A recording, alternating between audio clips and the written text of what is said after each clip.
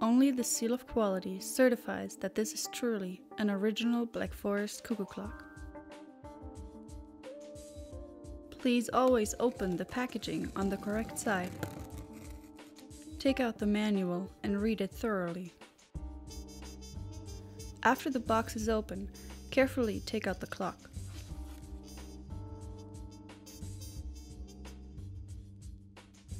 Depending on the kind of cuckoo clock, you may need to remove additional parts, for example, the pendulum, weights, antlers, or a bell tower. You will attach these later. Double check that you have removed all of the parts from the packaging.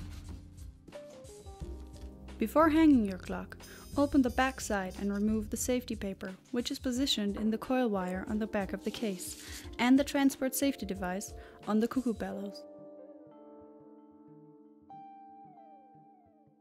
Please choose the mounting material according to weight and size of your clock.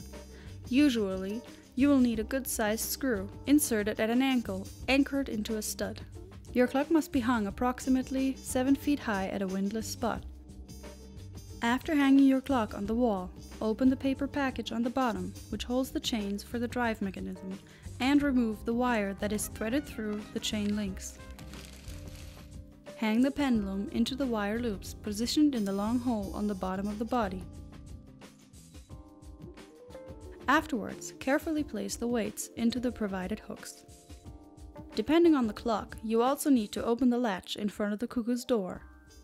If you have bought a clock with a turn-off switch for the sound, you need to make sure it is turned on. On some clocks, this switch is located on the side, and others have a black wire loop that hangs below. Push the pendulum once and your clock is fully operational.